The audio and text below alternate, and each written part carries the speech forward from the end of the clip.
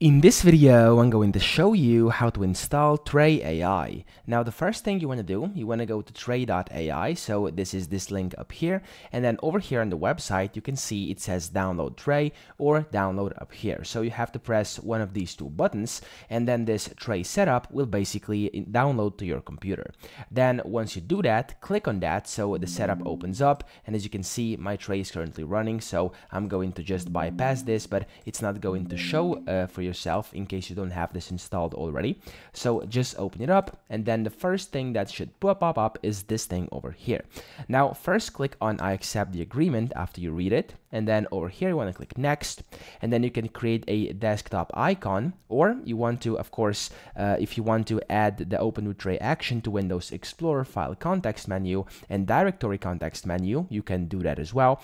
And if you want to register Trae as an editor for supported file types, you can do that too.